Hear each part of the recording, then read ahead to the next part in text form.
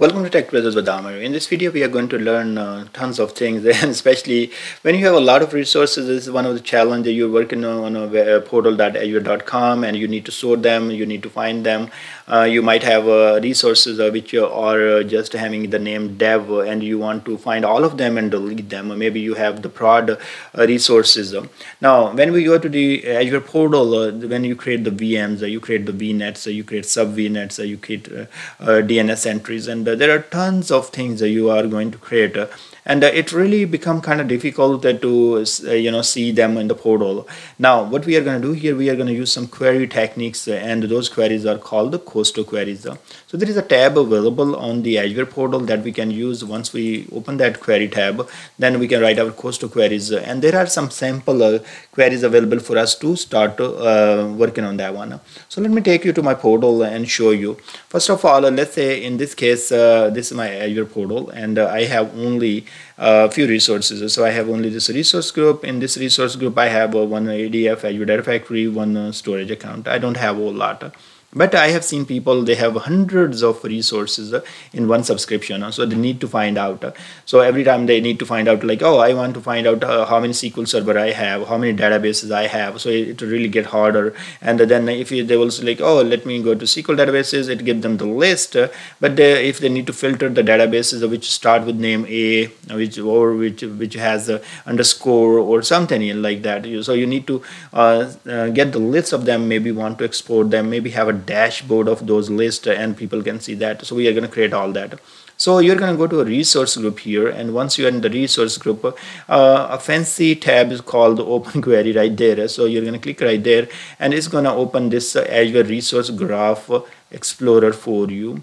Now there is already this query comes right with it. We can run the query, and what it is returning us, it's returning us two resources in our resource group. If you remember, our we were in TechbrothersIT resource group. That's why this is returning us only two resources group, right? And also we don't have a whole lot of resources. Anyways, now what we are going to do, we are not going to play with this big query here, and we are going to just delete everything here. So now if we have already Kusto query saved that you want to run, you can open from here. If you want to write your new query, you can do it, and see right there all of these different views available for us that we can use. The most important here is called the resources. So I'm going to go ahead and just type resources. So see, I just type res, and it IntelliSense brought me this resources here. So I'm going to click right there. Once I click there, what it did, it actually create this pipe sign with it. So I don't really need it if I just want to go ahead and run all the resources available. So if I execute, it is asking me, hey, you have some problem with your code. So that's the code problem. I don't need this pipe sign. This pipe sign I'm going to remove and then execute run query. Okay, now you see that these are the different resources I have. So I have TechbrothersIT ADF, I have TechBrother Storage, I have this TB Logic apps. Even I didn't know that it is still sitting there somewhere. So it's global. It tells you my location, and then application inside smart detection. So I even don't know what it is, this Logic Analytics workspace. It is also, this is the default. So that's what I was saying. When you work with the Azure, sometimes it create a lot of resources, and you are like, oh, I did not create this resource. So those resources are created automatically by some other resources, such as if you create Azure SSIS IR, it creates the load balancer, it creates some other NSGs and all that. So you will be surprised, like, oh, there are tons of resources are created, and how even to navigate through and get a list of them. Now what we are going to do here, we need to filter this. So resources, it will return you all that. So once we are going to hit enter, and then we are going to put pipe sign. So this is the Kusto query. This is the syntax. This is how it is going to be. So you're going to write where clause, and then you are going to say select the, let's say I want to select the name. So see right there, that's the name column right there. If I will say name, and then I will say equal, instead of it accept equal. So think about that. If I'm looking for Tech Brothers storage, Okay, so if I want to get this, I have to put equal. It's not like SQL Server where you say just one time equal to, so you have to put double equal to get the value. So you're gonna execute it, and you see that it is a tech browser storage. Now if somehow if I will type it capital T and execute it, it's not going to return me anything because it's a case sensitive. But there is a way to handle that. If you are here and you, instead of equal, if you will put equal tilde, then it's going to ignore the case sensitivity and get you the result. So if we go further down there, now you see that it is returning you. So you can play with it, so if you feel like, oh, I need to this is a case insensitive, I want to play with that way, so you use the tilde instead of that. Now if I want to put some other clauses, such as now if let me just run it, and if I want to say where name, anything that contains tech browsers, okay, so I can say that where name, instead of equal I will say contains, and then I will say tech brothers. Okay, so then we execute it, and see, when I say contains, it does not care about case sensitivity. So it this was a tech is T is capital, so it brought it here. Now this is how you can write your where clauses here in the Kusto query. And now if you want to go further and you have multiple regions and all that, and you are only looking for let's say now if I will do this kind, right? So instead of I don't want to get anything, I want to say kind is equal to storage v2, right? So I can copy this guy right there, and then now I will say kind, and now equal double quotes this. So this is now becoming more filters are being applied. So and you see that also I can believe I can put another where. If I want to do something like this is going to return me pretty much the same results. So you see that, so you could have put AND clause, or you can put another where clause. So first it's going to get you this, then sort it, then another where clause will be implemented, and just sort the records for this where clause. Okay, so this is how you are going to write your Kusto. Now what we are going to do from here, I want to show you a few more things. So I am just curious if this thing is just killing me right now. The left whole thing, I believe it is because of my monitor settings. So if I go to the open query again, and here I'm not going to make it small this time or larger. So here you see that I have tons of things. So I have let me just type resources so we see everything now. Here you have this language reference. If you click right there, it has all those Kusto queries, those can be used. So it is opening this Microsoft document that has these all queries. Let's say you want to get the count of Azure resources, so you can get that.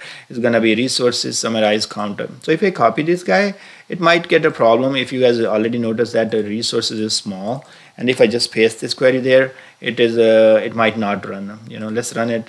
It did run anyways, so but it is still show you right there, like it's in total resources I have 6, but this still shows you like this should be small because the object names are small here. Okay, now what we can do here, we can go, somebody wants to say, hey, I need to get the list of the key vault resources, so they can say resources where type is equal to Microsoft the key vault dot backslash vaults. So you can do that. I don't have it any, and then you can implement the counter. So in this case, if you guys see right there, I have summarized count by count. So if you want to count them, right now, if you have you can go further here if you want to get the list of the resources, but you want to show only 3 columns, so you can do that.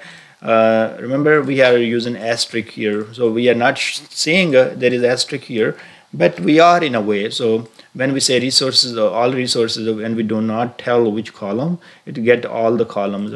But if we want to get only name column, type column, and location, so we can say project and then a name of the columns we want to show. And if we want to use order by, so name and ascending or descending. Remember, this pipe sign has to come before all of these keywords. So a project, where, order by, and all that. So wherever you want to do that. Now we are good here. So you see that this is what we are getting here. Now let me go back and you have other. If you're gonna get the virtual machines and all that, you can get it. If you want to get the first 5 virtual machine by name and their OS type, so you can also get that. So resources where type is equal to Microsoft.compute.virtual machines, and then you will say project get me a list of these columns, and then you are saying top 5 by name descending. So you can use top query. So in this case, let's say if I want to say top 1, it's going to just get me top first value, right? Top 1. Okay, or top 10, or you can use whatever you want. So in this case, let's say top 1 by name. Okay, by name. Okay, so now if we run this query, we have TechbrothersIT right there. Okay, so now if you want to see the detail, let's say this is storage and you want to just see more detail, you click right there and a window will open that will tell you what it is and all more details.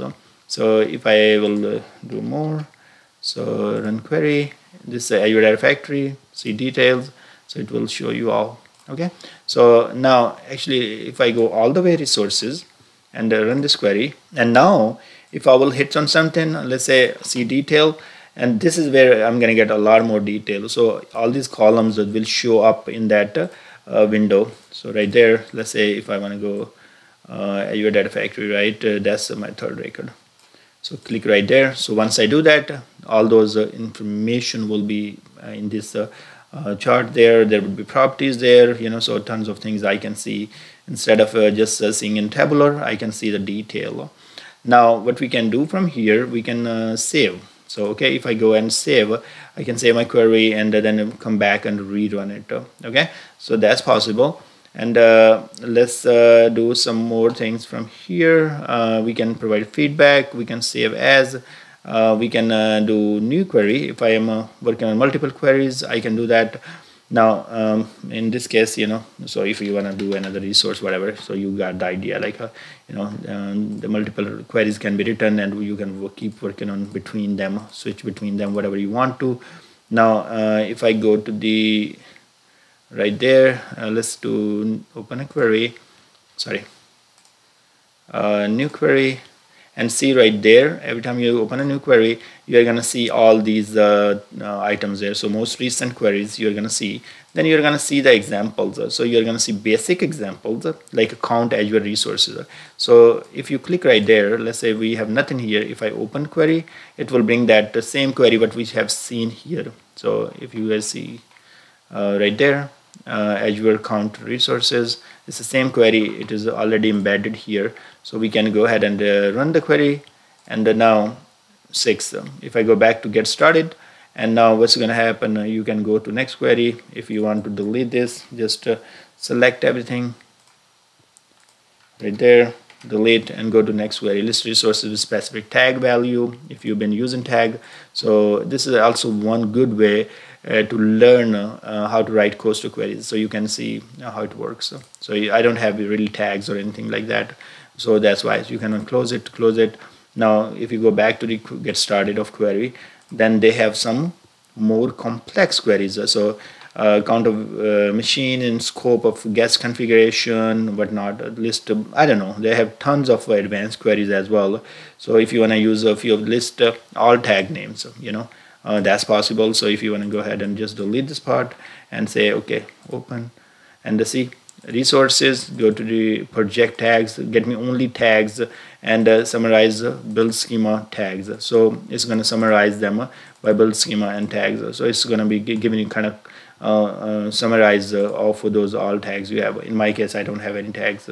Okay, so go back to the query first, get started again, and now let's go. In this case, we have all the resources here, right? Get started. One more thing I was thinking about. Okay, keyboard shortcuts. And here you are gonna be like, okay, left, right, select all, Control A, move to line up, line down, and all that. You can do that here. Open a saved query, Control O. So I don't know if I will remember that, but I might just use whatever is available. Okay, language preference, we have spoken about it. About resource graph, if you want to learn more, it's welcome to resource graph or resources browsed by experience. You can work on this one and take a look. I have not used this one, just to let you know. Okay, so if I go back here, it closed that window for me, so I can go back to my again resource, open query, and then I am looking for something. I was thinking, I don't know where did I use that. So I can create a dashboard out of this. So I can add this guy so to the dashboard. So messages, no, execute queries, results. You can see, yeah, here. That's what I was talking about. So if I run my query, and I don't need this pipe sign here. So now if I execute my query, and then I will say pin to dashboard. That's important for me, because let's say if I would like to get the list of these all tags, and then type, and maybe location and resource group and subscription, and then that would be great, you know. So maybe I will say something like project. So I will say name, or I will just put in a different route order. So location, and then comma, type, and then a name. Okay, so only these things, and I can go run the query, and this is how I'm gonna get, and then I have detail there, and I'm gonna go to the pin to dashboard, and now it's gonna be okay shared, so my all the team members and everybody can see. Now I will go to the create new, and here I will give the name. So I will say list of my all Azure resources. Okay, so then subscription, yes, in this subscription publish to the dashboards resources group, yes, create and pin. Okay, so this is created successfully, so now I don't have to worry about go back even write a query. I can go to home, and here I'm gonna go to the this 3 dots here or whatever, and then go to the dashboard, and here in the dashboard I can click on drop down and say my dashboard. So let's see right there. Now this is my all the resources and what we have there, and now let me go back here and go to the list of my all the resources. So that's shared. You guys see this icon right there, so click right there, and now if you guys can see right there, this is a beautiful dashboard I have. So I have location, I have these name types and names, and all the details. So from here I can actually, if I want to do some more for formatted, you know, something like if I want to be just uncheck and all that, I think I can do it, but I don't know why it's not letting me do it right now, but I can do on and off. So it's, I believe once it's settled down I can do that.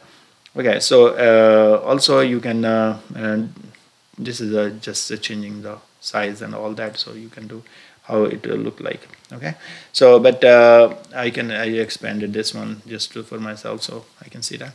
Now if I want to go further detail, you know, I can save. Dashboard has unsaved changes, so I saved it now, and now if I can do a formatting here, so formatted results, unformatted, so right there. So it's your choice how you want it, and if you do the formatted, you know, you can click right there. So yeah, right there, this looks better formatted. So sorry, go back dashboard. Okay, so I don't want to make changes. So here, so this looks better, and now if I want to see details about my Azure Data Factory, I can right click here and remove from dashboard or open it or whatever I want to do. So I can do it. Configure, let me see, configure title settings. I don't want to get into this one. So but anyways, if I want to say dev Azure Data Factory, okay, so save. Now you can make a, just click it right there, you know, whatever data factory. Let's say you have this data factory here. If you want to click right there, and you want to say like, see, that's the name, that's your data factory, location, and all that. So it gives you a lot more details. So thank you very much for watching, and I hope this open query kind of menu did help you. But you can play, as I told you, you can play forever on these tabs. So you can export if you want, you can edit if you want, you know, so you can do tons of things. So I'm also learning, and I hope you guys will you know, make use of this tab and learn something how to get the list of all Azure resources or specific resources, and it will make your life easy. Thank you very much for watching. Please subscribe my channel, and I will see you guys in the next video.